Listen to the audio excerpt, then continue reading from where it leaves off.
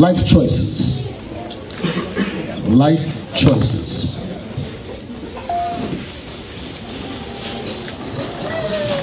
Psalms 51.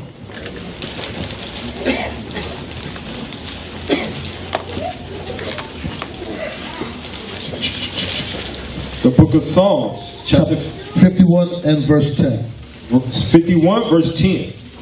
Create in me a clean heart, O God, and renew a right spirit within me. Okay. This is David writing to the, well, it was a song, I should say, expressing himself to the Heavenly Father, saying, to create in me a what? A right spirit. Create in me a clean heart, O God, and renew a right spirit within me. So David was saying, asking the Father to, I'm sorry, what's my place? Create in me a clean heart. Create in me a clean heart. The heart is the mind. Everybody knows that, right? If anybody doesn't know, show me by show of hands that the heart is the mind. All right. How do I start this? Every one of us are going to have to make decisions in our life on what direction we want to take our life. Who do you want to be? Who do you want to be known as?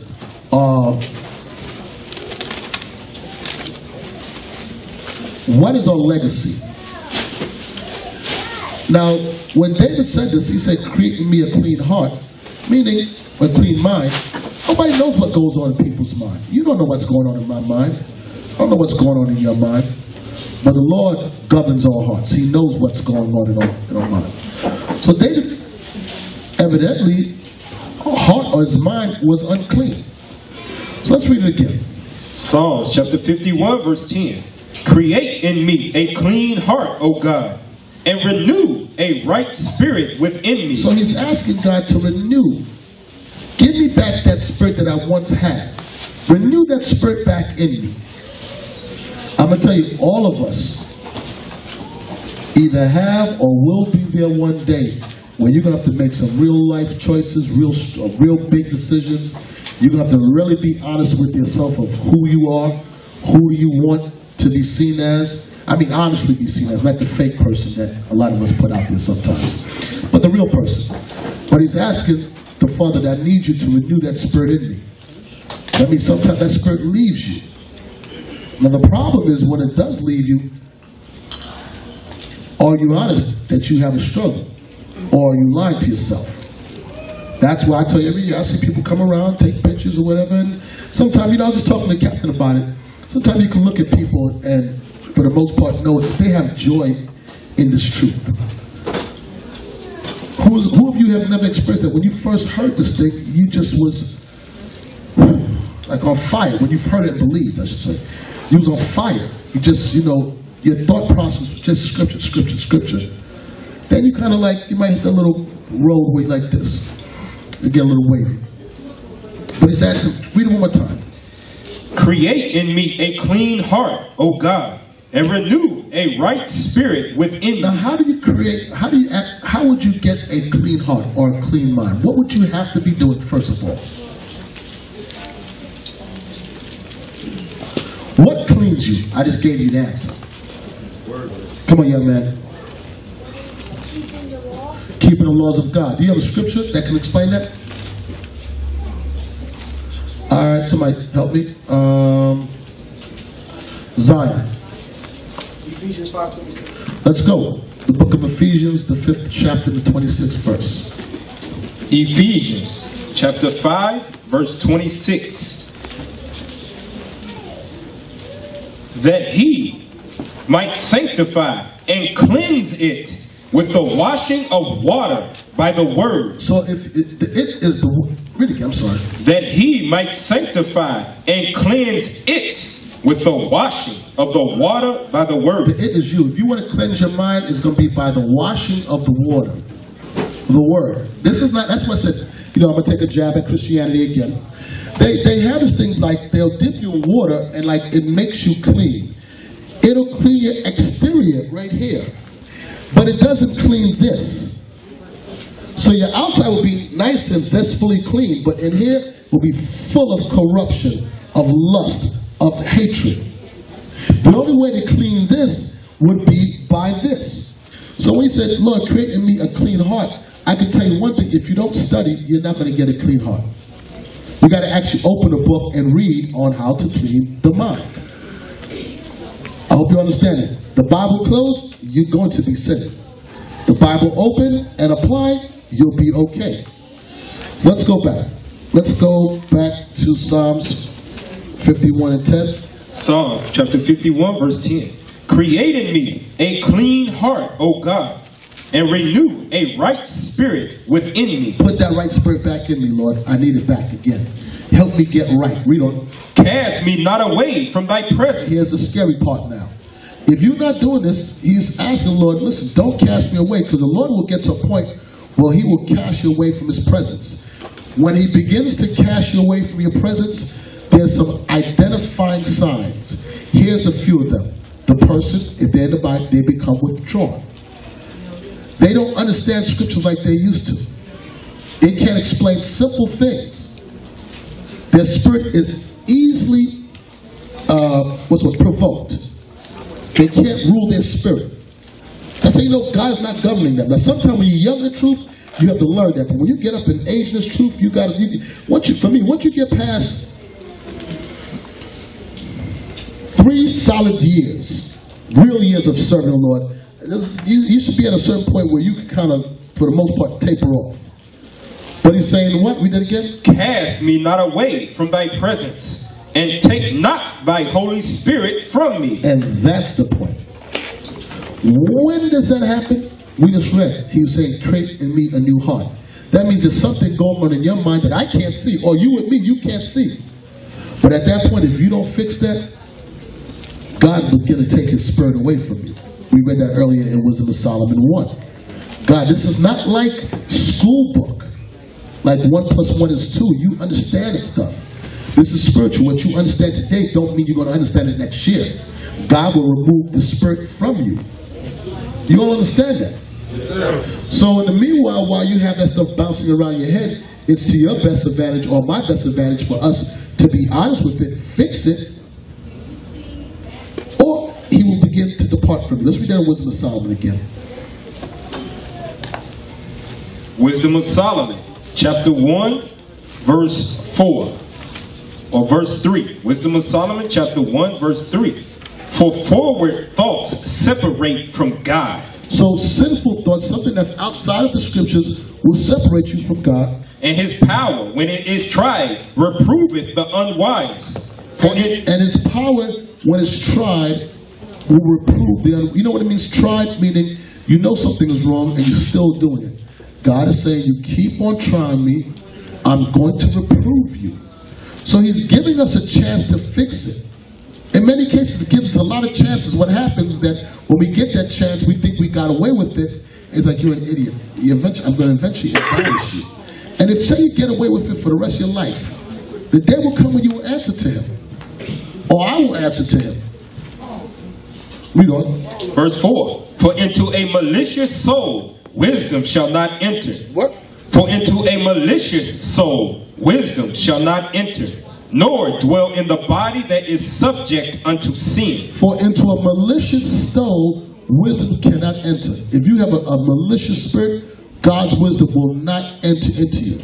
That's why I always say, when you deal with religion or church or pastors, I'm like, the wisdom of God cannot be upon him. I don't care if he got 40,000 people singing in his church. If he has a Christmas tree behind him, there's no way God is dealing with him. Right. I know he might sound good, but you can handle him in these scriptures. Just take him to the laws of God. He will buckle. Wisdom cannot enter. God said his wisdom will not enter into a body that is subject unto sin. Nor it will dwell or be in a body that is a subject. A subject means you are servant to sin. Sin controls you. Life choices. Who are you going to serve? The God of this Bible or Satan? Yes. Verse 5. Hold first. Nor dwell in the body subject to sin. I have you holding what else? Psalm 51? Yeah. Okay, just hold Psalm 51. Hold this. Let's go to 1 Samuel's 16. No, 12. 1 Samuel 16. 14. That's it. 1 Samuel chapter 16 verse 14. But the Spirit of the Lord departed from Saul. Now watch this. God's Spirit will leave you. Read on. And an evil spirit from the Lord troubled him. Now, an evil spirit now will enter into you. So the Lord is going to say, one or two things are going to be inside of you. It's either going to be my spirit, or I'll leave and I'll let an evil spirit take you over. But it ain't going to be both of us there. You all understand it? So now, what is governing your thoughts? What is governing your action? Is it God, or is something evil governing you? That's why they would say, renew to me the joy of thy salvation. Create in me a clean heart. Don't remove your presence. Don't remove your presence from me. Let's go back to Wisdom of Solomon.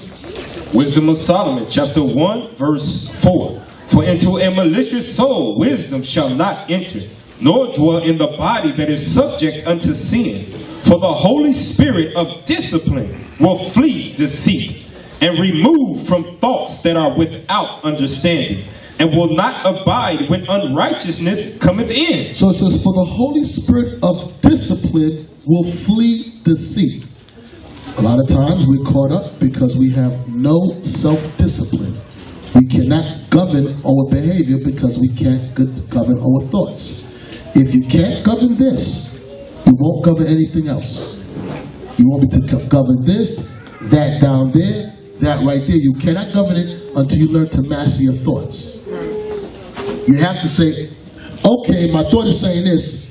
I know it's evil. I'm not doing that based on these scriptures. But if the Bible's always closed, you don't have nothing to pull from, so you're going to keep on doing the same thing until His Holy Spirit leaves you. Come on. And I'm going to go back to what you said, Bishop, back in Psalms 51. And that's the heart you asked for. That's what David was asking for in the Spirit. A clean heart. Something that's a thought that is always with discipline. Where wisdom will meet you in every thought. This is an example. Ecclesiasticus 23. 23, read verse 1. Ecclesiasticus. Ecclesiasticus in the Apocrypha. Sirach, chapter 23, verse 1.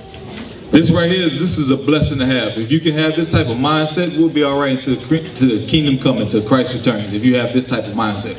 And this is what we should ask for in our prayers. This is something what David asked for. Read this. O Lord, Father and Governor of all my whole life, leave me not to their counsels, and let me not fall by them. Who will set scourges over my thoughts? He was talking about God. He says, who will set scourges over my thoughts? What is a scourge? What is a scourge? Manasseh, what is a scourge? It's an instrument used to whip, or to correct, right? That's the purpose of a scourge. It says, who will set scourges over my thoughts? Read on. Over my thoughts, and the discipline of wisdom over my heart. And the discipline of wisdom over my heart, meaning my mind. The scourges that you're going to set over me are going to discipline my mind and what I thought, what I think. Read on. That they spare me not for my ignorance. So that way, when you ever think an evil thought or a foolish thought, your mind having the discipline, it will what? Read again. That they spare me not for my ignorances. That when you have that Holy Spirit, will not spare you not for your ignorances. It will correct you, and then when you have a disobedient thought, the Holy Spirit once again will meet you in every thought, and it will correct you. You will understand when you slip it, so you can correct it. Read on. And it passed not by my sins. And the thought that you have will not pass over your sins. That way you won't end up in committing presumptuous sins. You will be able to see your downfalls and overcome them by the mindset you have. That's the clean heart. Read on. Verse 3. Let my ignorances increase. Read on. And my sins. No, read again. Read again. Oh, lest mine ignorances increase. Lest my ignorance shall increase. The way to prevent your ignorance for increasing is have that mind of discipline that will set scourges over your thoughts, and it only comes from one place: asking it from the Lord. Read on. And my sins abound to my destruction. That way it prevent my sins from abounding until my destruction. Read on. And my sins abound to my destruction, and I fall before my adversaries. Because if you don't overcome those things, this is what happens. Read it again. And my sins abound to my destruction, and I fall before my adversaries. Meaning everybody that thought you was wrong in the first place and believing what you believe in, they see your fall, now they got something to mock at you. Say, I knew you went about that Israelite stuff. Look at you now. I thought this was the way. You told me that I was an Israelite. Look at you now. That's why this is the spirit I asked for. He said, set scourges over my mind. That way I won't give the evil person nothing to say against me. Because I have stunned in the day of evil. I stood in the day of evil, done all that I could do. Read on. And I fall before my adversaries, and my enemy rejoice over me. Because that's what this world wants. For you to fall and them to rejoice over you. Okay, read on. Whose hope is far from thy mercy. Because their hope is far from your mercy. That's why you're supposed to ask for this heart, that you may grow thereby into the fullness and the stature of Christ. That's the clean heart. Everybody understand? Read that verse again. That was a good precept. Verse 3. Lest mine ignorances increase, and my sins abound to my destruction, and I fall before mine adversaries, and my enemy rejoice over me, whose hope is far from thy mercy. That's it. So you understand, that was a very good precept. The scourge of your thoughts. That means we have a mind. That means you have a mind. You have a conscience, and something is firing off, and you try to give you. The Lord is long-suffering, merciful. He gives us chance and chance again to get it right. We just got to keep on denying it to the point it's like you leave me nothing to work with. So many of us go through that. We have consciences, and we know right from wrong. The point is, who's governing us? What are the choices that we're going to make? And the choices that we make, do you understand, is repercussions, some good and some bad. Let's go to Sirach, say the book of Sirach, and we're going to come back to where it was at. Sirach 7, verse 36. Sirach, in the Apocrypha, chapter 7, verse 36.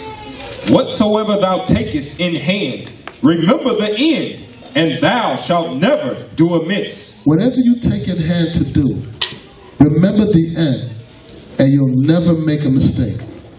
What is that saying about a person? Brothers, what is it saying about a person that says, whatever you choose to do, think of the end result, and you'll never make a mistake. What characteristic does that person have? Yeah, it's called an infant. The question is what characteristic he has? Yes. He has a disciplined heart. Very good.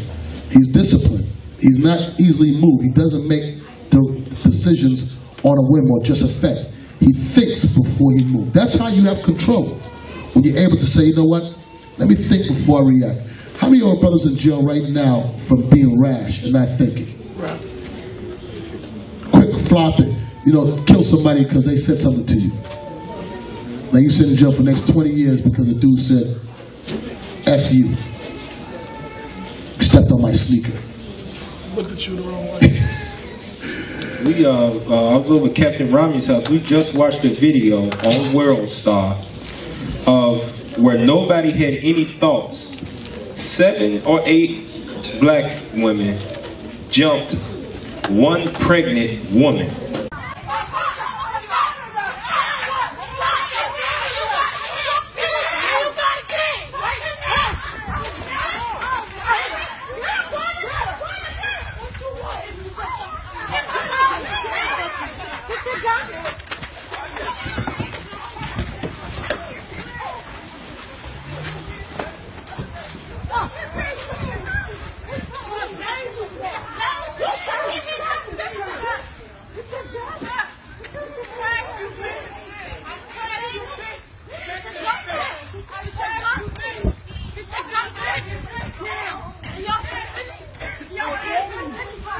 Shit, we go for in my house.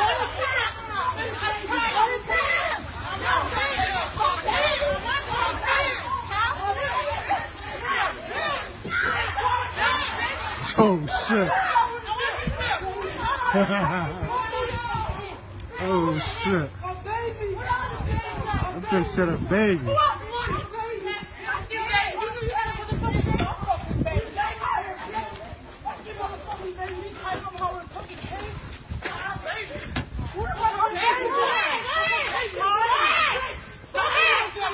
Nobody was thinking that if you beat her up and you kill the baby at the same time, all y'all going to jail for murder. No thoughts. You kill her, and we get double murder. Double murder. There was no thoughts there at all. He that thinketh the end shall never do amiss. All right, let's go back. When was the last thing I had you hold? Psalms. Back in Psalm. Oh yeah, Samuel too. Yeah, we're at 1 Samuel 16, 14. Precept from Psalm. Oh yeah, you took. Okay, let's go back to Psalms. No, Wisdom of Solomon. Wisdom of Solomon, chapter 1, verse 5. For the Holy Spirit of discipline will flee deceit. A deceitful man, that Holy Spirit will flee you. It will leave you. That Holy Spirit is supposed to discipline you. We don't. And remove from thoughts that are without understanding. And remove from thoughts that are without wisdom. And will not abide when unrighteousness cometh in. God said he would not abide, his spirit would not abide when unrighteousness cometh in. For wisdom is a loving spirit, and will not. Hold it, 1 Chronicles 15, 1, 2.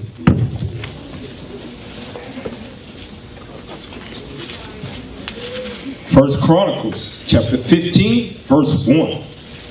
And David made him houses in the city of David, and prepared a place for the ark of God, and pitched it. 1 Chronicles 15? Yeah, that's what I meant. I'm sorry, 2 Chronicles 15. 2 Chronicles chapter 15, verse 1. And the Spirit of God came upon Azariah, the son of Oded. And when he went out to meet Asa, and said unto him, Hear ye me, Asa, and all Judah and Benjamin, the Lord is with you, while ye be with him. It says the Lord is with you while you be with him. Read on. And if ye seek him, he will be found of you. And if you seek him, how do you seek God? Right here, the Bible. That's how you seek him. He can be found. Read on. But if ye forsake him. But if you don't seek God, you're not in. That's what I told you. The direct connect to sinning is the Bible being closed. But if you forsake him, he will forsake you. God said he will forsake you. Everybody understand that? Yes, sir. If you ashamed of him, he will be ashamed of you. If you forsake him, he will forsake you. If you hate him, he will hate you. I know church touch you. He's going to love you, just love you, love you. That's not true. God said, I love them that love me. So we all come to a point where we got to start saying, who are we? What do we want out of life? What do we want to be known as? And that's something, that's a personal conversation you're going to have with yourself. It's going to be wrapped up in your own thoughts. What you're going to do. Psalm 73. Drop everything, Psalm 73.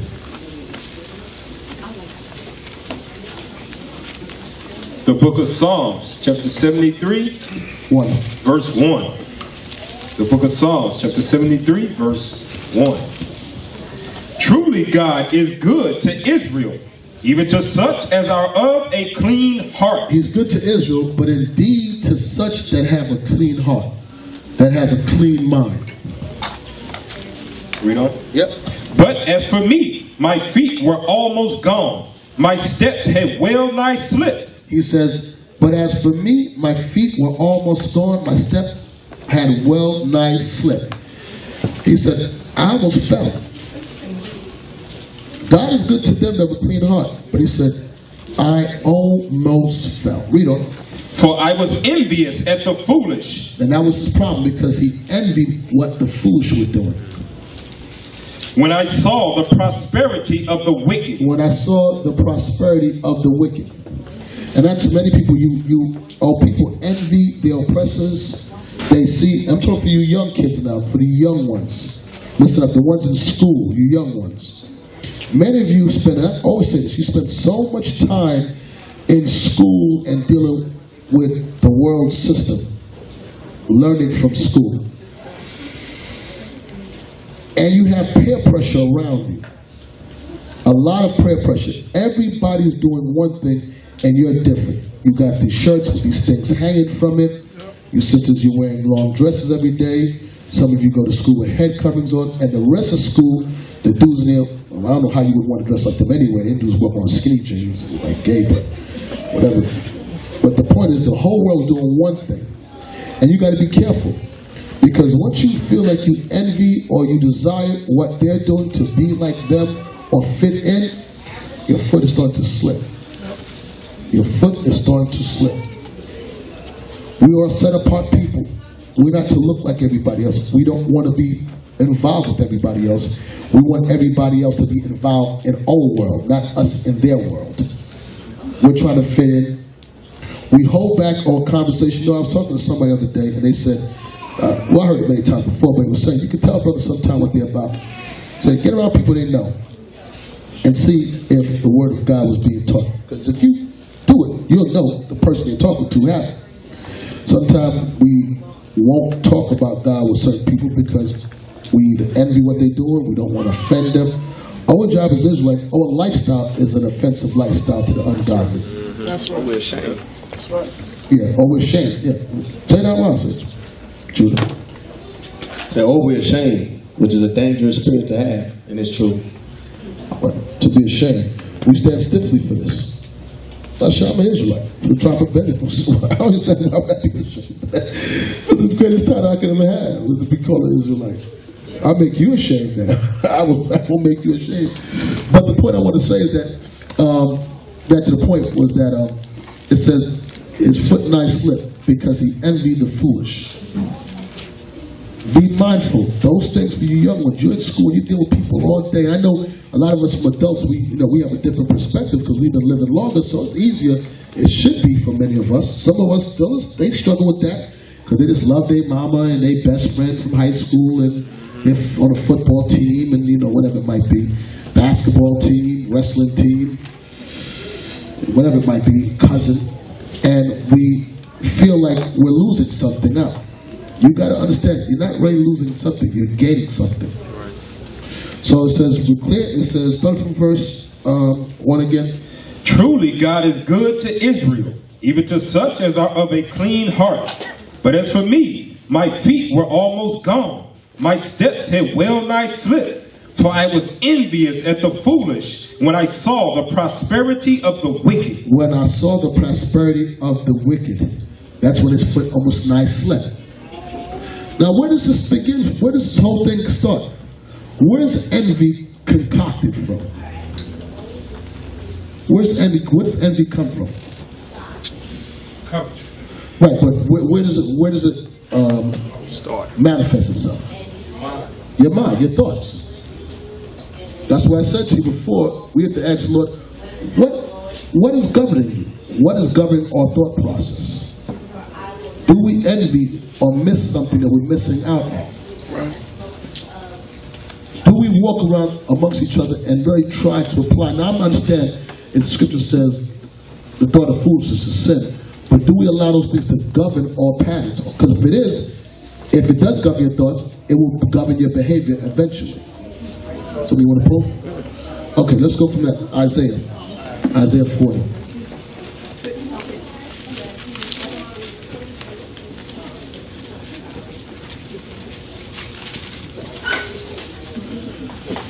Isaiah 40 verse, bear with me 1 second, 27. Isaiah chapter 40 verse 27. Why sayest thou, O Jacob, and speakest, O Israel? My way is hid from the Lord, and my judgment is passed over from my God. Why do Israel think that their way is past the Lord or hid from the Lord? You understand something, that a lot of times we do that because we're worrying how each other look at us.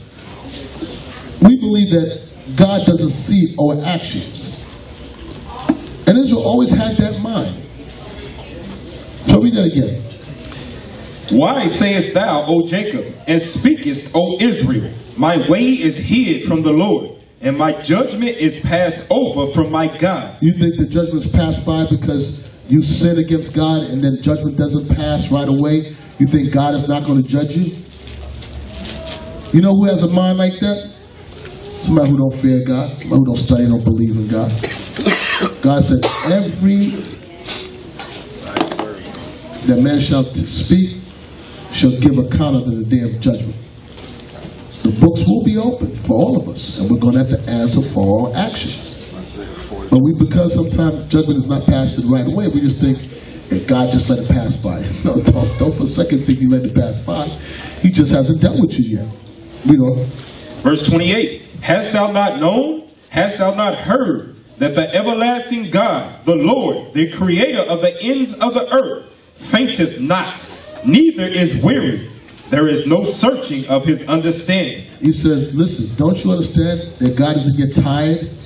He's not going to forget. And there's no searching of his understanding. So you're trying to understand or think that you're getting away, guys. He's like, you're an idiot. I made your mind that you think with. I'm going to get you eventually. I'm going to get you. So it behooves us, before that time comes, for us to what? Create in us a clean heart. Get our mind right. He's giving us the opportunity. He's giving us the opportunity right now. As you hear these scriptures come out, time for you to figure it out. Figure it out. Or continue to do it your way. Let's see how it works out for you. Or me, or whoever it might be. Read on. Verse 29, he giveth power to the faint, and to them that have no might he increaseth strength. Read. Even the youth shall faint and be weary, and the young man shall utterly fall. So he giveth power to the faint, and to them that have no might he increases strength. So how does he give power to the faint? What? And to them that have no might he increases strength. How does he give power to the faint? Remember we read earlier, my foot nigh slipped. Remember we read, he said, create in me a clean heart. How does he give power to the faint? Somebody just answer. Well, okay. Something else? Get back. By study. By study. He's giving you opportunity. He'll give you strength to endure. There's no sin that comes to us that's uncommon to man. There's nothing you're going through that's just, I'm the only one going through it. You please, I don't care what sin you're talking about. He gives power to the faint. He'll strengthen you if you want to. Give me James 1 where it's talking about the word. That's it. Acts of him liberally. That's it, right? James 1? Let me see your Bible. Thank you. James chapter 1 verse 5. That's it. If any of you lack wisdom, if any of us lack wisdom, let him ask of God. Let him ask of God. Read on. That giveth to all men liberally. He'll give to every man as you want. Read on. And upbraideth not. And he's not going to upbraid you. So he gives to every man liberally. If you study a little, guess what you're going to get? Little wisdom. You don't study at all, guess how much wisdom you'll get? No wisdom. You study a lot, what you'll get? A lot of wisdom. And this Bible ain't that hard to understand what he's saying. What you put into is what you're going to get out of it. So he gives strength to the faint. That's what I was thinking about when I said that. Remember it says, and my wisdom strengthened my memory, the 2nd Ezra, the 7th chapter, is it? Yeah. 18th verse. Yeah. Drop that, hold what you had in Isaiah, and just give me that one. When he poured something in his cup. Give me the verse before the memory. 2nd Ezra chapter 7:30. Up that. The 2nd Ezra. Yeah. 14. 2nd Ezra 14. 14. 39. Is the 14th chapter? Yeah. 14. 2nd Ezra is the 14th chapter. What verse? 39, 40. 39, 40. Okay, read it. 2nd Ezra chapter 14 verse 39. 2nd Ezra chapter 14 verse 39. Then opened I my mouth, and behold, he reached me a full cup, which was full as it were with water, but the color of it was like fire. The dream that Ezra was having was the analogy was he's being fed with wisdom. Read on. And I took it and drank, and when I had drunk of it, my heart uttered understanding. And when I took in wisdom, now I have understanding. I took in wisdom, now I know how to conduct myself. I know what to say, when to say it, how to deal. Read on. And wisdom grew in my breast. And wisdom now grew in my breast. Read on. For my spirit strengthened. And when it says in my breast, it means in his heart. And his heart is referring to his what? His mind, he said, wisdom now is growing in my mind. Read on. For my spirit strengthened my memory. Now my spirit that's on me have now strengthened my memory. So sometimes you can directly correlate, why don't you know scriptures? Because you don't have wisdom. You should get to a certain point where you memorize some scriptures. You have underneath the belt.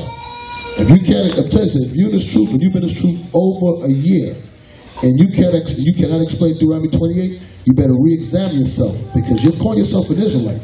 And Deuteronomy 28 would be the chapter to explain why you call yourself an Israelite. And if you can't explain that, then you're in a cult. You're just following people because it sounds good. Because somebody said, you're supposed to open at least Deuteronomy 28. No, you more than do 20. At least Deuteronomy 28 to explain who you are. That's the bare minimum. And the 12 tribes, you should know the 12 tribes. Because you say you're part of it. I was like, so this is my mom in the picture, you don't know your mama's name. So because I've had brothers before who did it, who's around for years and didn't know 12 tribes. I'm like, and evidently wisdom did not strengthen your memory. You was not drinking that cup. Your heart wasn't uttering understanding. You get to a certain point in this truth that things are going to resonate in your spirit. It's going to become second nature. I'm telling you myself, I don't have the strongest memory. My memory's not strong like that. Except if I'm in camp and you ask me a question, for some reason I can remember it. But sometimes when I'm sitting down, I'll get it. Some people have stronger memories, but the point was that you have to explain your faith, who you are. Why do you call the Caucasian man, the red man, why do you call him Esau? Whatever tribe, what tribe are you from? You can explain your tribe. All right, so let's go back to Isaiah 40. Isaiah chapter 40, verse 28. Hast thou not known, hast thou not heard, that the everlasting God, the Lord, the creator of the ends of the earth, fainteth not, neither is weary. There is no searching of his understanding. He giveth power to the faint, and to them that have no might he increaseth strength. Even the youth shall faint and be weary, and the young man shall utterly fall. It says, even indeed the youth shall faint and be weary, the young man shall utterly fall. Why? They don't think, read earlier, that they can get away with doing what they want to do and not judge. God said he'll take his spirit from them. He'll remove it. He'll give it to the faint, he'll give wisdom, and he'll take wisdom away from the youth and make them faint. That's why wisdom will not stay in you if you are not applying. I'm going to say this again, it's not like how you learn textbooks, 1 and 1 is 2. You'll never forget that. But you won't forget who you are or how to explain it. I've seen it happen many a time before. People can't explain it. They would fire a teacher, then you ask them some simple questions. What happened? They're starting to stumble now. They're stumbling. The Spirit is starting to lead them. Read on. Verse 31. But they that wait upon the Lord shall renew their strength. This is what? But they that wait upon the Lord shall renew their strength. But they that are patient, that are disciplined for the Lord, he said, the Lord will renew their strength. Isn't that what David prayed for? Renew unto me. Help me. That clean heart. That clean heart, thank you. Renew.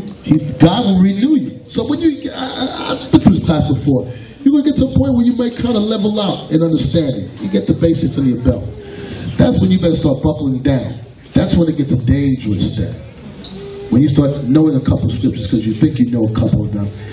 And I'm going to tell you, I've been there many times. I've hit plateaus when I thought I knew. And trust me, I was just scraping the surface and hit that plateau. And then you better buckle down, double down, get deeper, because you get comfortable. There's no time to get comfortable in this truth. Our job is to grow to the measure and stature of Christ. It's an evolution from now to he returns or you drop dead. But you'll never reach that point on saying, I'm at that point now. I'm not there. I can tell you now there's things about I don't know. You're going to keep on perfecting your walk. But if you get a little stagnant stage, that's when it gets dangerous. You think you know a couple of scriptures? Trust me, you don't. You might know you are, but to really grow, it takes experience, and experience only comes in time. That's what I watch with people, be honest with you. I just watch, okay, you got scripture, let's see now if you're going to endure. Let's see if you can endure. Trials will come for each and every one of us, and we're going to see, are you going to apply these things? Let's read on, verse 31 again. But they that wait upon the Lord shall renew their strength. They shall mount up with wings as eagles. They shall run and not be weary, and they shall walk and not faint. Right. They're going to soar. They won't faint. Those that renew their strength. Then the Lord said he will renew. Those that are patient, the Lord said again? Got a definition for weary? Yeah. Yeah. You got it? I got it. Read. Merriam-Webster dictionary, the word weary, it says bored or annoyed by something because you have seen it, heard it, done it many times or for a long time. That's why you can never go over these classes enough. Sometimes class be going over, you're like, I've heard it before, I heard those precepts. I'm going to tell you, I've reread the Bible so many times that every time I hear it, like sometimes it happened today with something. Somebody said something in the class. And you keep on learning, and it's the same scripture that you keep on hearing, but a little more wisdom comes out of it. This word is ever evolving on how to apply it to your life. So when you ever get to a point where you think you've heard it all, you've learned it all, trust me, you ain't even. The day you say that is the day you just put a ceiling for yourself. Because I'm telling you, every time I go back and reread, I've always seen something different. I get a little more. You got something? Yeah. Job said that Where are we at? Job what? Job chapter 11. I'll read it. That this is measuring up to the stature of Christ. And Christ proved to us that we'll always be learning. Who came to Christ at night asking about repentance? Who was it, brothers? Nicodemus. And Christ asked him, ain't you a ruler of the Jews? You don't know what I'm talking about when it means to repent? Be reborn? You don't understand this? That's a good scripture right there. This is why. In Job chapter 11, verse 6. Job 11 and 6. And that he would shew thee the secrets of wisdom. He will show thee the secrets of wisdom. That's what we ask for, that the Most High pours out his wisdom upon us, like Solomon asked for. He prayed for wisdom and understanding to judge the people. We all, as prophets of God, should be praying for wisdom to give our people the right healing at the right time. Read on.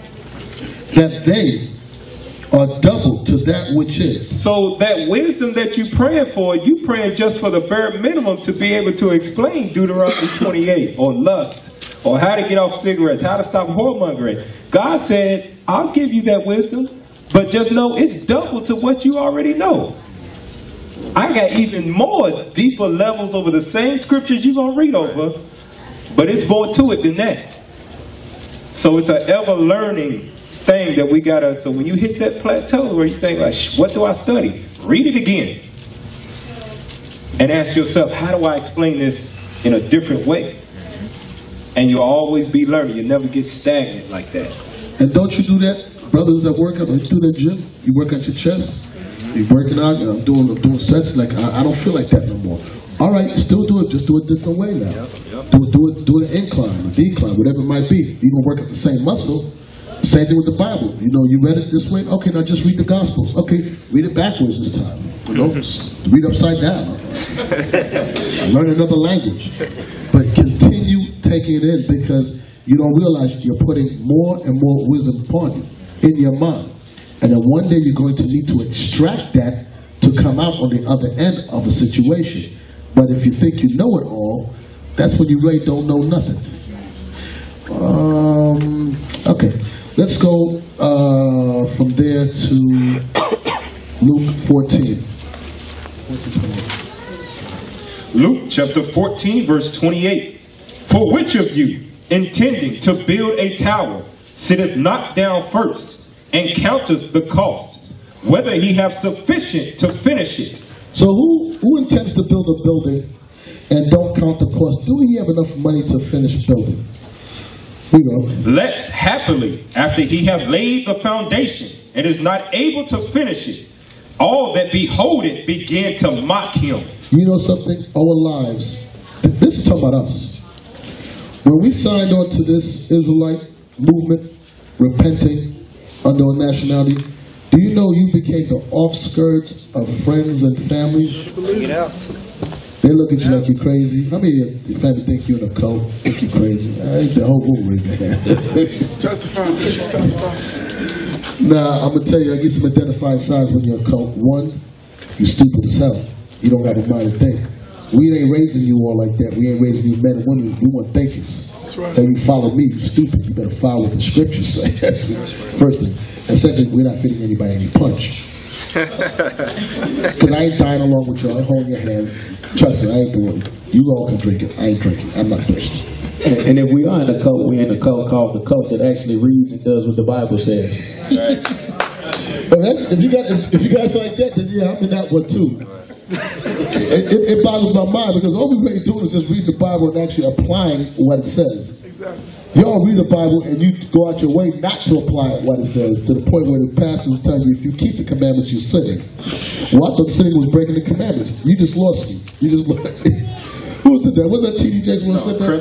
Creflo said, if you keep the commandments, you're actually sinning.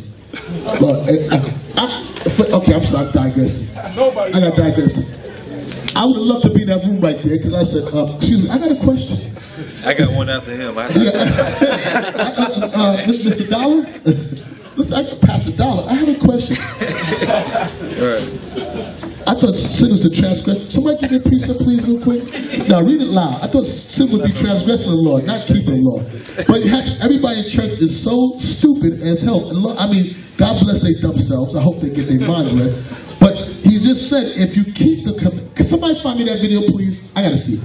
You gotta see it. I gotta see it. That's a phenomenon. I'm telling you how Christianity is a hell of a drug. Nobody got a mind to say, excuse me. So you're telling me if I keep God's commandments, I'm sinning? No, the 10 Commandments is sinning. Again. The book of Luke, chapter 14, verse 28. For which of you intend to build a tower, sit it not down first, and count it the cost, whether he have sufficient to finish it? Least happily, after he have laid the foundation, and is not able to finish it, all that behold it begin to mock him. So now you begin to build a tower, but you don't have enough wherewithal to consider, do I have sufficient? You come as truth.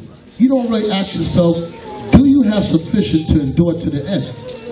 Meaning, are you ready to be corrected and take correction without being offended? Right. Are you willing, are you ready to whatever comes before you, that nothing will separate you from God, tribulations, death, nothing will separate you from the love of God? Because the minute you say you believe, the minute you sign on to say you're an Israelite, there's no looking back. You turn back, just like Lot wife, you turn it back, you're going to die.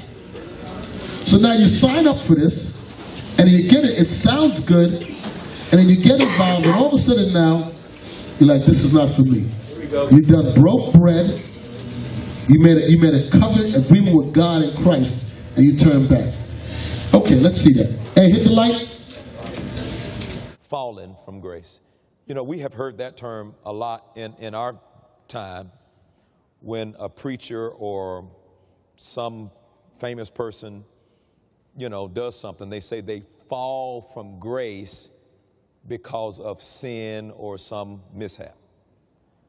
But now, according to the verse of Scripture, to fall from grace is not to fall into sin. In fact, when you fall into sin, you fell into grace.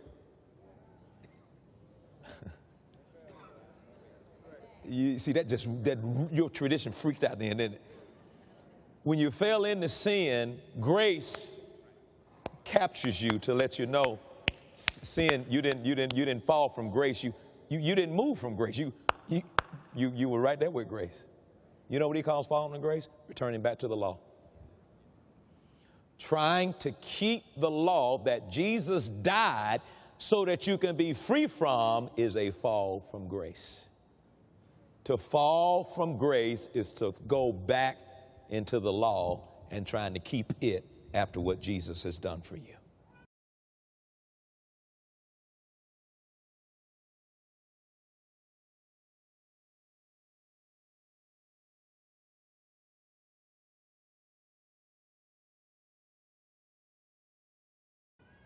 Amen.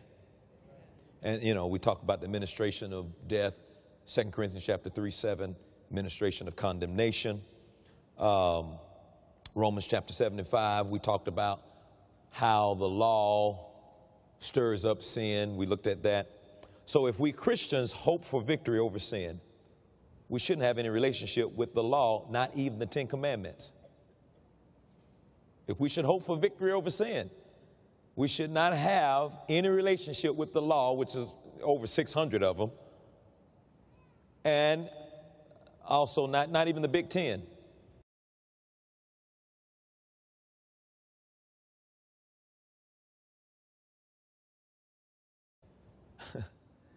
Not even the Big Ten. Ooh, I know that's just freaking your tradition out.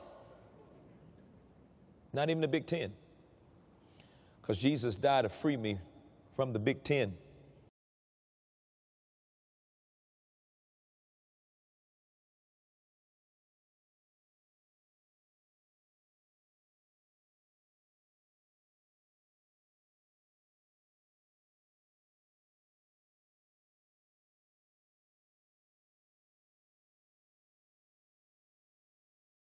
See, I try not to get excited because I want to pour it all out on you so you can see this, but this is just amazing stuff. If we hang on to the law as our guide, we can expect sin, we can expect guilt, and you know what? We can expect confusion.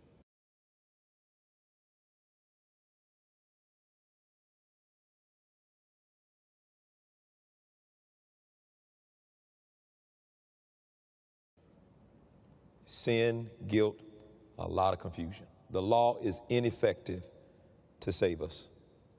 It's ineffective to grow us up.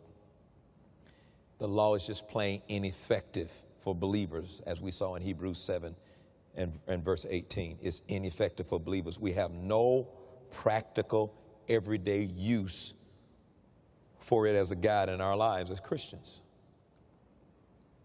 It is now, according to Hebrews 8:13, the law is now, today, for us who have been declared righteous, obsolete.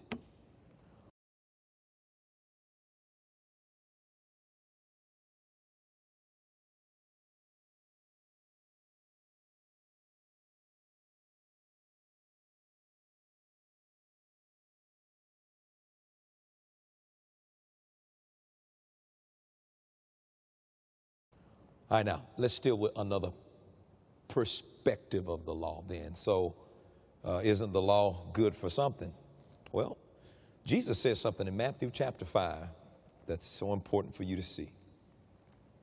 Isn't the law still good for something? Look at what he said.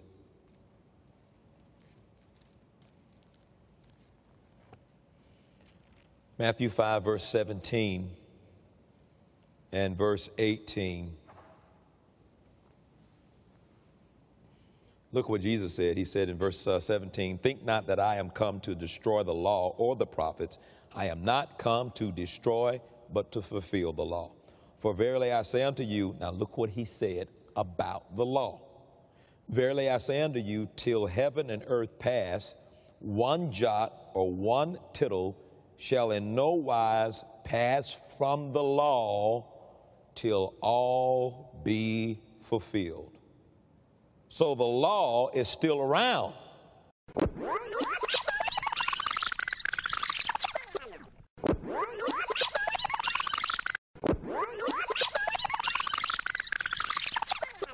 "Verily I say unto you, till heaven and earth pass, one jot or one tittle shall in no wise pass from the law till all be fulfilled."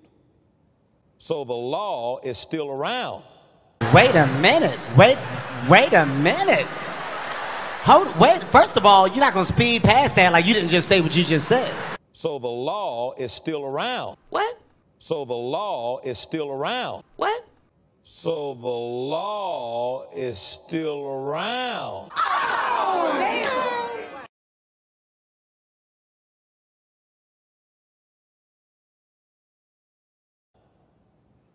But if the law doesn't help us Christians live upright lives, then what use is it? The law has a specific purpose on this side of the cross while it's still here.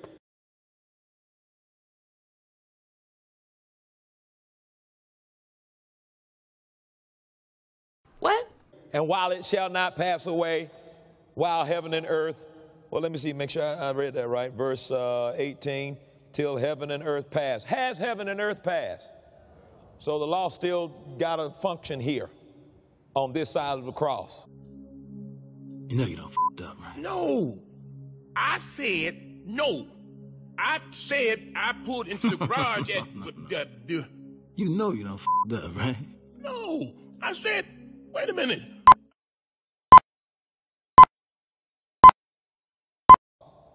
Not for us Christians, but it still has a function. What? Not for us Christians, but it still has a function. Hell no, to the no, no, no. Hell to the no, hell to the no, to the no, no, no. What?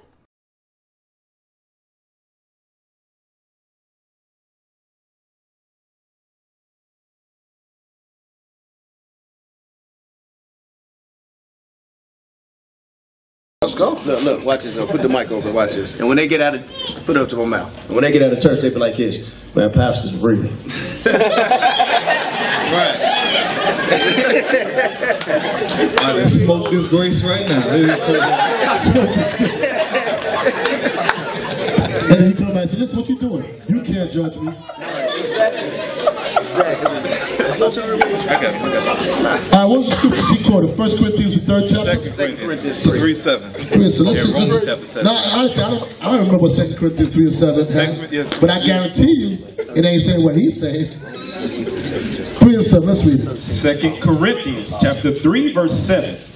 But if the ministration of death, written and engraved in stones, was glorious, so that the children of Israel could not steadfastly behold the face of Moses for the glory of his countenance, which glory was to be done away. Now, what does that have to do with what he was talking about? He said that was done away with. That was administration of death. Okay, now we're going to explain it. That has, okay, I want to tell you something. It's going to sound a little confusing. What he was saying was wrong. And why this is going to be confusing is because let me say a little differently. What he was saying was right. That's what I meant to say. Meaning, there are laws that are done away with that you don't have to keep. And if you do keep them, you're sinning. Right. And that's some of the sacrificial law. Right. That's what he wasn't explaining. He was being crass. It says, cursed the man that uses the word of God deceitfully. Yeah. That's what he's doing. And we're going to explain it now. Yeah. Like I said, we don't run from the scripture. But where he went off the deep edge, if you would have stayed there, he could have played with God's words a little bit. He'd still be the devil. When he says, and if you keep the 10, is when I said, okay, he ought to cut it off. I don't listen to that. Now that he's crazy. But if you would try to keep the sacrificial law, you would be in sin because you would be adapted to the whole law. Meaning, you would have to go to Jerusalem 3 times a year. You'd have to bring your animal, your offerings. You'd have to find a Levite to sacrifice to God. And the temple's not even standing. So you have to go to Haiti, go get a Levite. He don't even know he's Levi. You got to go to Jamaica. You have to go to Israel. The temple's not even there no more. You have to find the animal. You do it 3 times a year. That's the only way you could keep the law in whole. You understand that? It's impossible to do it because the temple's not even there. So you have to lean on what now? Christ. Say it. Christ. Christ. So he's slick. He is slick, but he's dumb as hell. Because he should have said the 10 commandments. That's what he lost. Okay, so let's explain now. Let's go a little higher. What verse he had you 7? Let's read 6, 5, 3. I don't want to do so much. Let's start with 6. 2 Corinthians chapter 3 verse 6, who also hath made us able ministers of the New Testament. Start a little higher. Verse 3. Verse 3, for as much as ye are manifestly declared to be the epistle of Christ, ministered by us. Watch this. I'm going to tell you something. Look how this Bible's written. 2 Corinthians, the 2nd chapter. Read the last verse. 2 Corinthians chapter 2, verse 17. For we are not as many which corrupt the word of God. What does the Bible say? For we are not as many which corrupt the word of God. Look how God had his word written. Notice he just pulled. Remember, when this Bible was written, when this letter was written in Corinth, it wasn't written in chapters. It was a letter written. Man put chapters in it. And the thought flowed from chapter 2, ending, into 3. And the scripture he pulled was in chapter 3. And it just told you that we are not like many that use to corrupt the word of God. He's corrupting God's word to lead people into sin. So let's read that again.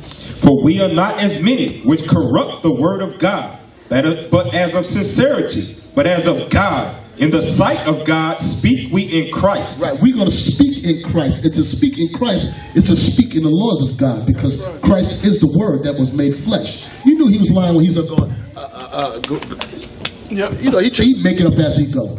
So let's just go back and explain it. Let's read straight on down. Verse 1, 2 Corinthians 3, verse 1. Do we begin again to commend ourselves, or need we, as some others, epistles of commendation to you, or letters of commendation from you? So now Paul said, do we have to commend ourselves to you?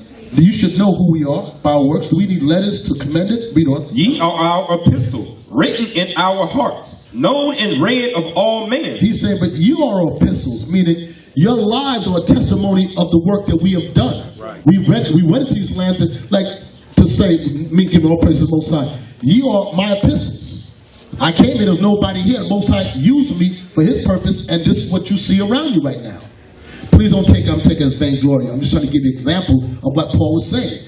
I can show you who I am. Just look at the people that came. God moved them around. Read on. Verse 3, for as much as ye are manifestly declared to be the epistle of Christ, ministered by us, written not with ink, but with the Spirit of the living God, not in tables of stone, but in fleshly tables of the heart. Okay, he says, and it wasn't written in a table of stones, and we're going to see what that stones was talking about.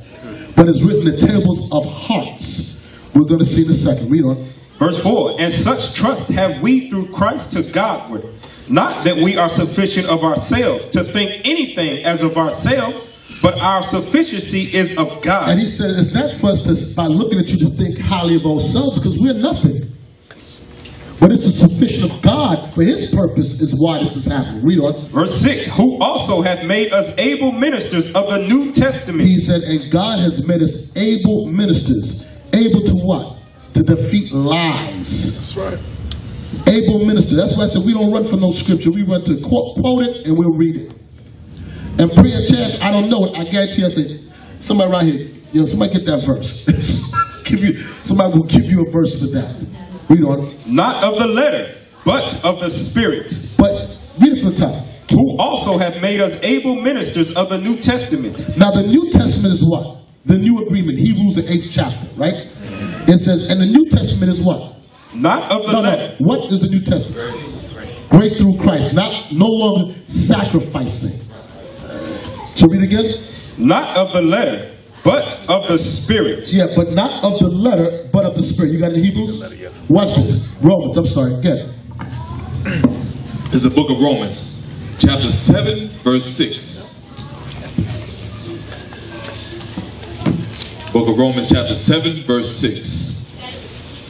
It says, but now we are delivered from the law, that being dead wherein we were held, that we should serve in the newness of the Spirit and not in the oldness of the letter. So watch this. But now we are delivered from the law. So it means we're delivered from not committing adultery. That's what it says.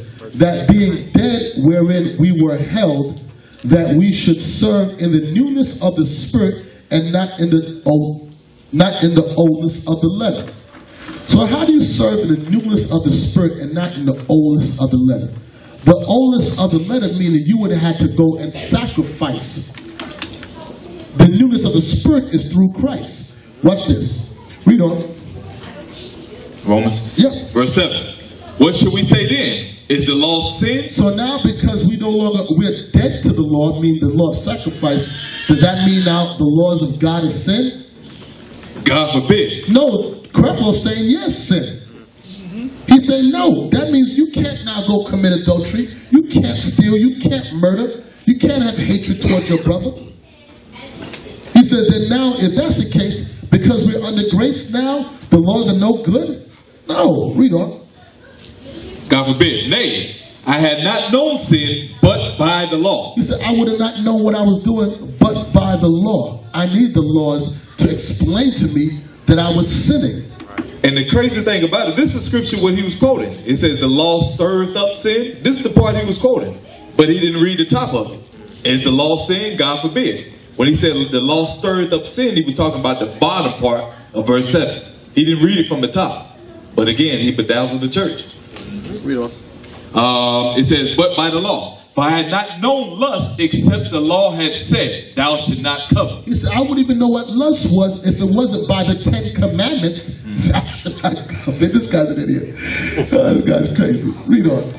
But sin, taking occasion by the commandment, wrought in me all manner of concupiscence, for without the law sin was dead. But sin, taking occasion by the commandments, wrought or worked in me all manner of concupiscence, for without the law, sin was dead. So without knowing the law, I didn't know I was sinning. Right. That's what he's saying. That happened to me before I came to truth. When I first came to truth, or before I came to truth, somebody told me, so you know, eating pork was wrong. I'm like, wrong? I said, yeah, you can't eat pork. So what are you talking about? It says it's in the Bible. I said, that's in the Bible? I didn't know eating pork was wrong. I didn't even know pork was in the Bible. But when it was revealed to me, now what happened? Sin is revived now. Before sin was dead. I didn't know it was sin. Now it's revived. Now it's alive. Now I know now I got to choose right from wrong. So Creflo is saying that it's better to go on living your life in stupidity and wait on the judgment of God to come and kill you than to know and change. Yep. That's what he said. Just live your life in ignorance and just live it up. You cool. Read on. Verse 9. Verse 9. I was alive without the law once. He said, I was alive without the laws of God once. But when the commandment came, sin revived and I died. He said, but when the commandments came in, sin was awakened. Now I know, oh snap, if I look after women to lust after her, I'm committing adultery. I thought if I just slept with a married woman, that was adultery. God said, no. If you look at her to lust after her, now you commit adultery. Oh snap, sin is revived in me now. Now I know I'm doing wrong. It says, sin revived and I died. What does it mean, I died? Meaning the old man now is being put to death. So he was alive once without the Lord, alive, living as a sinner. And the sin was revealed to him, and now the old man in him is being put to death.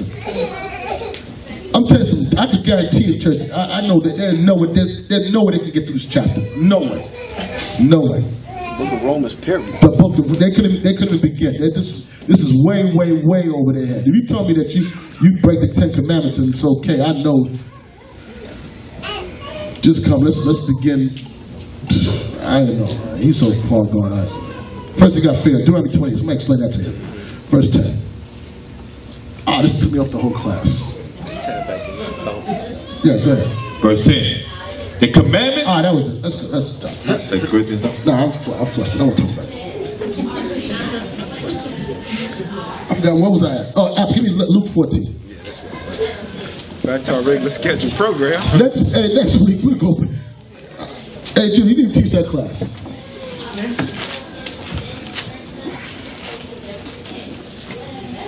Romans. I'm sorry, Psalms 111, verse 10. Let's read that real quick.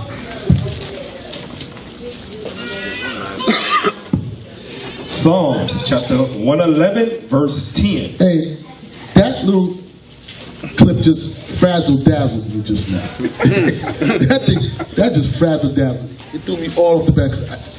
I'm over here thinking, I just can't imagine. I thank the Father that He bestowed wisdom upon me. All praise. Because I wouldn't even have been in church. I wasn't that stupid. I'd have been wicked and stupid. I wouldn't have been in church. I knew better than that.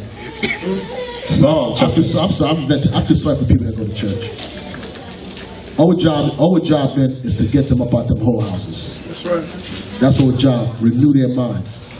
Because, and I can understand why the young youth on the street don't even believe in the Bible. And because you hear men like this running game, driving around with a $65 million jet, where are you going that you just couldn't catch a JetBlue or Delta?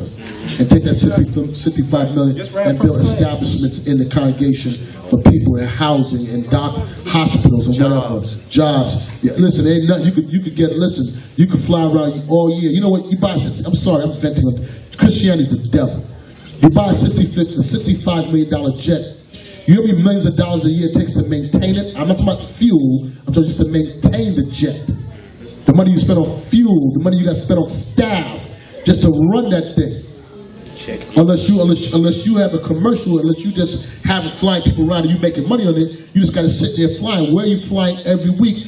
Are you serious that you couldn't jump on a regular flight like anybody else?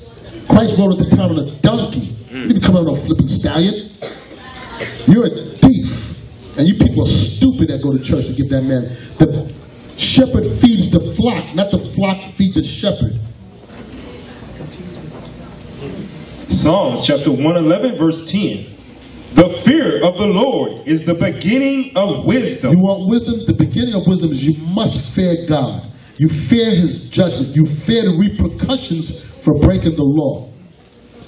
A good understanding have all they that do his commandments. So you want a good understanding what the Bible's saying? Do his commandments.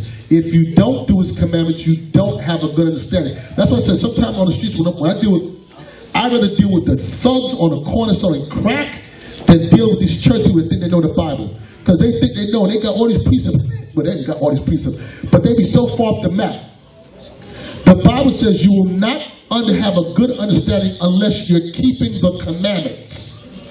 So I don't care who it is, I don't care how good they sound, if they're not keeping the commandments, it's impossible with God for them to know the Bible. So you men on the street don't ever get bedazzled by somebody coming, I'm a pastor, I'm a bishop, I'm a evangelist, I'm whatever they call themselves, I'm the Pope, whatever, come hither. Beat you across the head with these scriptures. I'm like, yeah, I'll be listening, yeah, so go ahead, talk to me, hear what you got to say. I would love to run a Creflo corner on the street. You ain't gonna find him on the street. Yeah, they went in front of the church and he called the police on it in Orlando. Yeah, they called the police on it. They ran him up in front of the church. And they was across the street from his church and he got the police to come and run them off the corners. Oh, we were looking for him already. Don't worry, we were looking for Creflo. Go ahead, read on. Let's go back to Luke 16. So I hope we understand that, Luke 14. If you don't keep the commandments, no, I don't care who you are. Me, whoever. If you don't keep the commandments, you do not understand the Bible. 14:28. Yeah. Luke chapter 14, verse 28. For which of you, intending to build a tower, sitteth not down first, and counteth the cost, whether he have sufficient to finish it? Do you have sufficient to finish this race that you're in? This race is not for the swift. This is a longevity race. You young ones, all of us, we are in this to the end. I would pray to Christ's return or we die. That's right. Do you have sufficient to run this race? Or are you going to get offended? You're not going to like something that's said. You don't want to change your ways. Because if you don't, people are going to begin to mock you. Remember, many of you went home to your families and professed that you from the tribe of Judah and all this stuff, right? And they're laughing at you. Now you go back and you find yourself back in the world. Trust me, the day you go back, they won't say anything. They'll be quiet. They'll just serve you their Thanksgiving praise. And while you eat it, they'll sit back and say, look at it. I told you about that Bible stuff, that Bible. Don't worry, baby, go ahead and have that thing. We love you. And they'll laugh and mock to your face. And the reason why, because they got the victory, like they're back. I tell you, that Israelite stuff was a joke. It's not real. Somebody told me that when I first came to truth. I said, it wasn't a fad, it was a friend of mine. I said, no way, he's not going to do it. It's just a fad. Yeah, sure. Read on. Verse 29. Lest haply, after he have laid the foundation, and is not able to finish it, all that behold it begin to mock him. Right, you start, let me tell you something. I'm going to get another story. I know somebody who came up in the truth, and I saw him when I was in New York last year. My brother owns a catering hall. So I'm in a catering hall working. And they was having parties that night. So I'm standing back. And the brother was mighty the word. I see him walking there with his pants. This guy would have been around 15 years ago. So he walks and he don't even notice me. I just see him. He got some whore on his arm, walking with his pants sagging, looking like one of these little rappers. And I'm looking at him, and I'm just laughing. I said, this guy didn't have what it was to finish this race. He walked right past me, didn't even notice who I was. I looked at him and said, boy, you gave up the ghost. Ran, started running this race, and he was on fire when he first came in. And didn't have it. Read on. Verse 30, saying, this man began to build and was not able to finish. Or what king going to make war against another king sitteth not down first and consulteth whether he be able with 10,000 to meet him that cometh against him with 20,000. So what is it telling you? That if you're going out to war, and it's truth, but you go, each and every one of us, when we confess that we the Israelites, we are at war with this world. And so who doesn't count the cost and realize that you're going to be outnumbered? You're going to war with 10,000 and they come with 20,000. You're going to be that one child in school against all them other people out there that's not doing it. And you got to be, are you the one that's built for this? Or are you going to start that war and then go, I want to fit in. I want to make peace. We're not about making peace for people. When I say I don't mean having controversy with people. I mean that we're going to trim all ways to try to fit in with people. So read that verse again. Verse 30, saying, this man began to build and was not able to finish. Or what king going to make war against another king sitteth not down first and consulteth whether he be able with 10,000 to meet him that cometh against him with 20,000. So you better, which king doesn't sit down? You better count the cost. Or do you have what it is to fight this battle? And if you don't, then you better buckle down, get your mind right before you go out there and embarrass yourself. Read on. Verse 32, or else, while the other is yet a great way off, he sendeth an ambassage and desireth conditions of peace. And before the fight even get thick, you already what? Trimming your ways. Because you're worried about what they might think or what they might do. They might fire me. Are you prepared for this battle? Read on. So likewise, whosoever he be of you that forsaketh not all that he hath, he cannot be my disciple. I hope everybody understand what they signed in for. You better wrap your choice about life choices that you're going to make. What you signed up for. Because the scripture says, so likewise whosoever what? That for whosoever he be of you that forsaketh not all that he had, he cannot be my disciple. And trust, in each and every one of our lives, we're going to have to live through this. We're going to have the mind that we're willing to let go of every and any one that's not about this truth.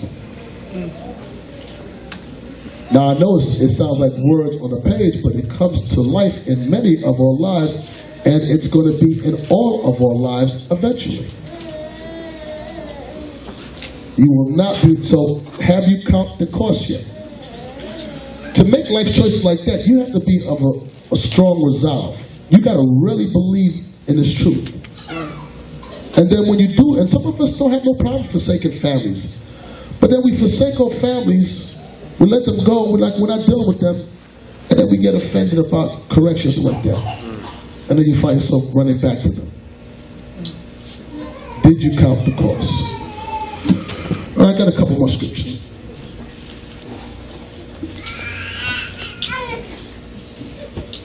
James chapter 4 verse 8. Draw nigh to God, and he will draw nigh to you. So in these life choices that you're making, draw nigh to God. The way you draw nigh is to apply, to study. Draw nigh to God, and he's going to draw nigh to you. He's going to increase you in understanding. Read on. Cleanse your hands, ye sinners, and purify your hearts, ye double-minded. It's to cleanse your hand, you sinners. Get yourself right. And purify your heart and get your thoughts right. That's why I said earlier before that sometimes what you see on the outside of a person is not what's really going on with them. There's something else going on with them on the inside. And it's not for us to judge because we can't see each other's thoughts. But for that person, he better cleanse his thoughts. You're a double-minded person, be careful. Double-minded means that you're going two ways. There's two different things governing you. And after a while, God's like, listen, I'm not sharing space with Satan. Satan, you can have him. I'm out. You're on your own. So it's in your best interest to do what? Draw nigh to God, and he will draw nigh unto you. Draw, and he's going to draw closer. Study, and he's going to give you understanding. Ask, and he will answer you. It says, cleanse your hands, you sinners, and purify your hearts, you double-minded. Something you wanted? Isaiah, I know. Psalms 50, Proverbs 15. I'm going to wrap it up in a couple of scriptures. Proverbs chapter 15, verse 31. The ear that heareth the reproof of life abideth among the wise. Yeah, the ear that heareth the reproof of life will abide amongst the wise. The ear that, the man or woman that has an ear that can hear correction will abide among the wise. Read on. Verse 32. He that refuseth instruction despiseth his own soul, but he that heareth reproof getteth understanding. Some people have that mind where they hate to be told, they hate to be corrected. We gotta have, remember it says, smite me and it shall be kindness. But we have the mind where we hate to be told, we take it personal. That's what this job is about. We're each other's keepers. We watch out for each other's souls. You see, if any of you see me in error, it's your responsibility and duty to correct me so I can get right, and vice versa. But when we have a problem when we can't be told something, or if you find it in your spirit, you at that crossroads where you got to make a life choice. Am I going to take correction and realize that it's love, or am I going to despise? What is it again? This chapter. Yeah. 32, isn't it? Yeah, that's it. Verse 32. He that refuseth instruction despiseth his own soul, but he that heareth reproof getteth understanding. But he what? Getteth understanding. But he that heareth what? Reproof getteth understanding. But that person that can hear the reproof will get understanding. Take that correction. So they're able to take that correction. I'll tell you, you find a lot with young souls that they haven't processed yet that this is about business. You hear him say, I heard him say, brother used to tell me years ago, he said, you come bring it to me, I love correction. As soon as I brought it to he lost focus that this is a job, this is for the kingdom. His spirit couldn't take it. And you got some people who like that. They cannot take it. They cannot take that correct. It bothers their spirit. Read on. Verse 33. The fear of the Lord is the instruction of wisdom, and before honor is humility. And when you fear the Lord is the instruction of wisdom, and before any honor, you must be able to humble yourselves down. You must be able to take correction. Why? Why do people have problems with that? Proverbs 30, we're going to wrap it up.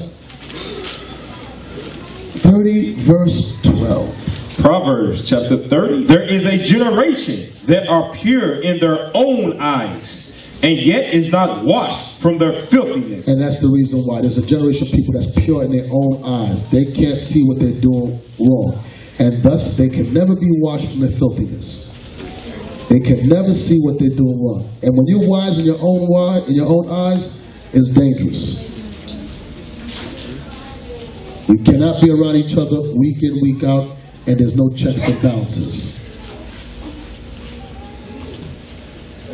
How many times have you all heard me say, I don't trust my own thoughts? There you go. Thank you. Thank you, Isaac. One minute. Thank you. Isaac's the only one that be paying attention to class. Thank you, Isaac. Bishop. That's what I'm calling him now. It's got promoted. How many times? Good job, Isaac. It says in Proverbs 16. It says that back in Proverbs 16:25, not to trust your thoughts. Yeah. You want to read it? Yeah, Isaac, don't go home with that because you'll get in trouble. I'm just joking. Go home, try to tell Kobashi. I got you cut that tail. He gonna wake him up in the morning and ask to see his notes. Let me help you out. I'll take that back. Okay, good. What? Read it again. Proverbs chapter 30, verse 12. There is a generation that are pure in their own eyes, right, and yet is not washed from their filthiness. Mm-hmm. That's it. That's it. Pure in their own eyes. They can't see it. All right, let's wrap it up. 14. Proverbs 14.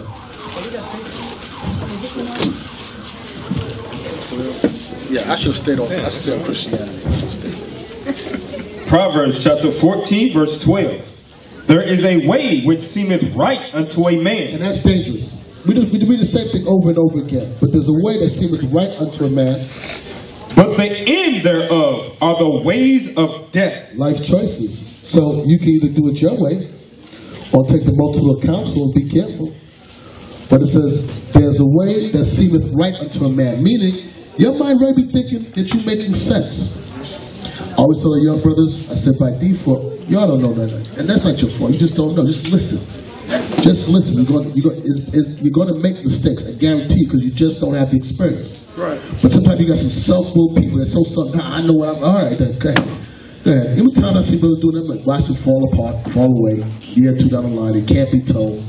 But if any of you have, if any of us have that spirit where we have a problem with correction, we cannot be circumspect, we can't examine ourselves, be careful. You're going to make wrong life choices.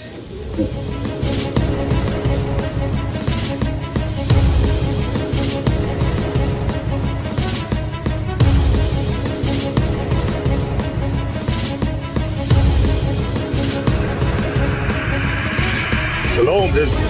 I'm Elder Nathaniel, Israel United in Christ. YouTube likes to shut our channels down, as some of you have noticed, ever so often. Subscribing to join IUIC will assure you will always stay connected to our YouTube accounts. We want to do our best to make sure this truth gets out.